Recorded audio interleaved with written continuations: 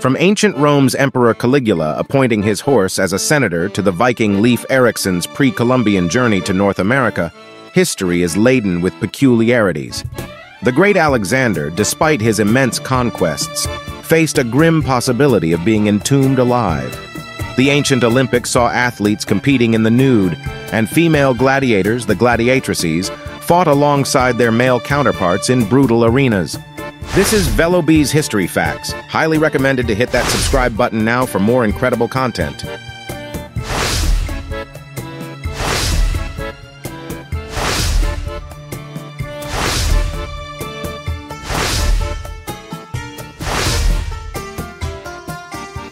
In ancient Rome, Emperor Caligula famously appointed his cherished horse, Incitatus, as a senator. He pampered the horse with luxurious accommodations, including a marble stall, ivory manger, jeweled collar, and its own house.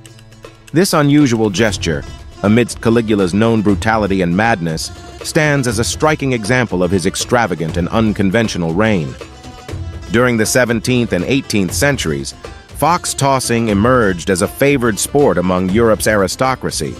This peculiar activity involved individuals or pairs hurling foxes with the aim of achieving maximum distance and height. Although it may seem unbelievable today, this unusual pastime gained popularity in elite circles. In ancient Mayan culture, turkeys held a revered status as vessels of the divine. Worshipped as conduits for the gods, these birds were integral to religious practices. The Mayans elevated turkeys to a sacred position within their society.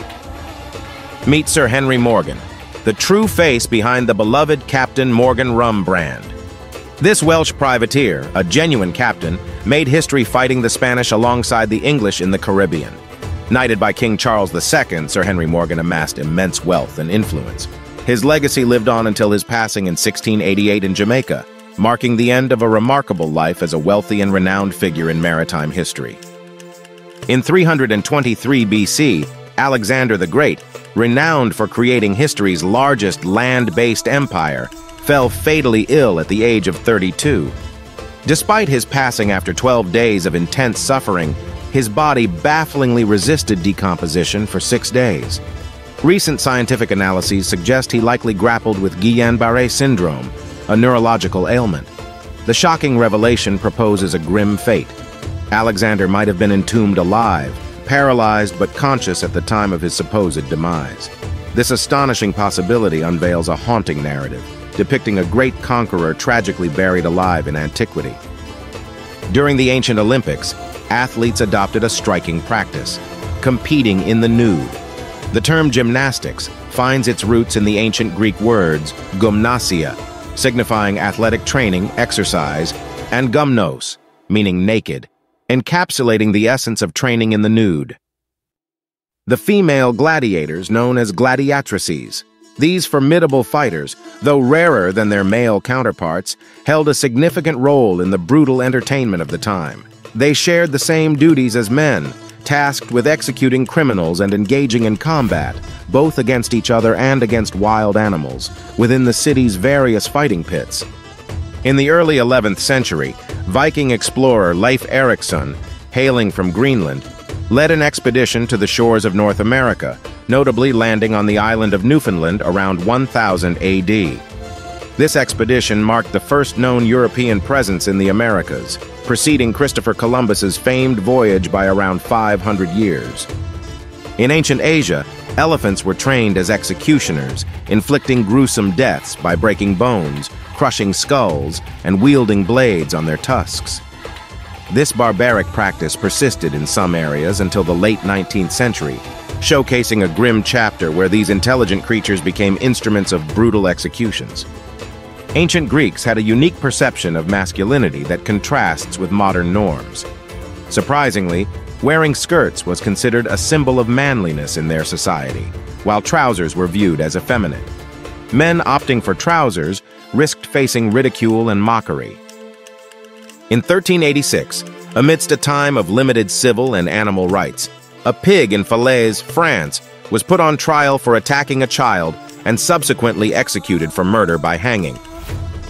In 1944, A significant ambush by a German Tiger tank destroyed nearly 30 British vehicles, while the crews were on an unexpected tea break.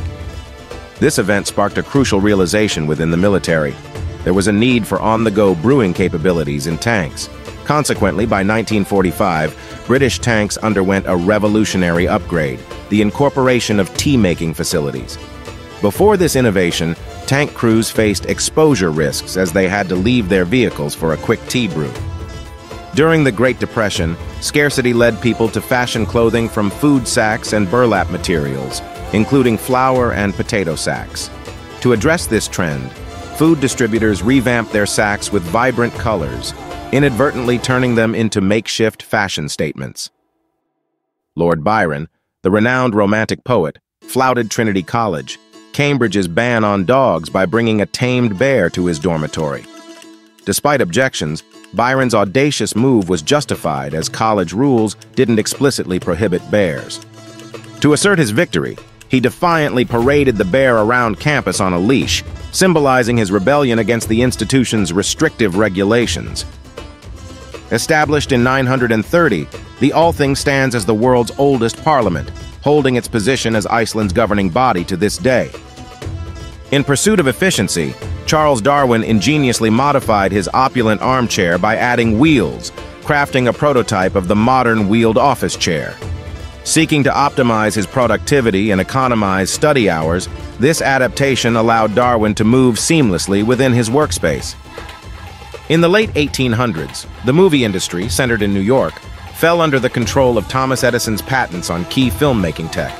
Faced with Edison's dominance, filmmakers made a pivotal move. They fled to California.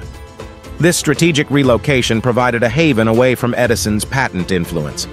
Hollywood emerged from this exodus, free from Edison's grasp, birthing the global movie giant we know today. In 1710, Native American leaders, including 4 Mohawk kings from the Iroquois Confederacy, visited Britain. They were treated as esteemed diplomats, riding in royal carriages through London's streets and meeting Queen Anne at the court of St. James Palace. Before ascending to the presidency, Abraham Lincoln displayed a penchant for wrestling, emerging as a notable figure in the sport. An ardent participant, Lincoln engaged in around 300 matches, securing victory in the vast majority. In the Roman Empire, ferrets replaced cats in pest control, while dogs served as guards. Monkeys, however, were cherished for their entertainment value, prized for their humor.